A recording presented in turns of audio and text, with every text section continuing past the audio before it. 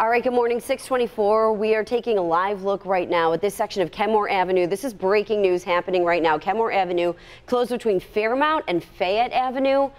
It appears to be a bike that we're seeing sitting there on the ground. We don't have any information right now from police, but you can see there's a white SUV and then a bicycle on the ground as well. Again, this is on Kenmore Avenue between Fayette and Fairmount. So that part of Kenmore Avenue is closed right now.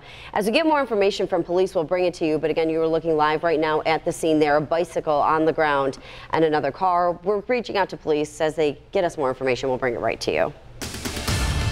And we're protecting your family this morning. There's a recall on baby formula.